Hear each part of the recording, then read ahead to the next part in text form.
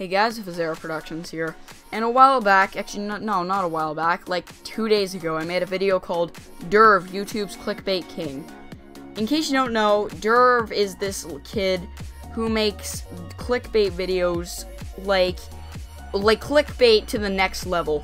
He's made like 17 fidget spinner videos, like 7 or 8 killer clown videos, and they're all fake, and they're all just trying to get as much views as possible.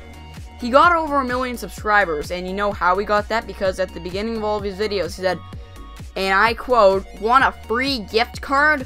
Well, make sure to subscribe and like the video." And it's pretty safe to say that those were fake. He was just trying to get subscribers, trying to get views, and yeah.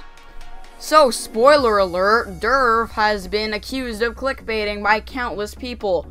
And finally, YouTube listened, and Durv is no more. His channel is gone. Literally, when I say gone, I mean that his channel is terminated, and most likely, I hope, it'll never come back.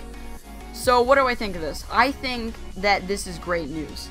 Durv made the most clickbait videos out there.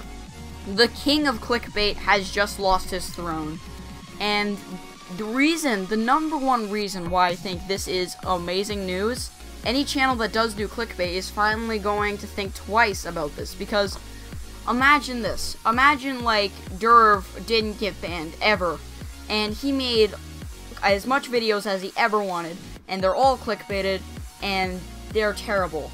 Anyone can look at that and say, huh, Durv got really big, I'm gonna do the exact same thing. Well, now that Durv is banned, finally, we can see that those people will think twice. And that is great news. Alright guys, hope you enjoyed this video. Please leave your thoughts in the comment section below, and see you.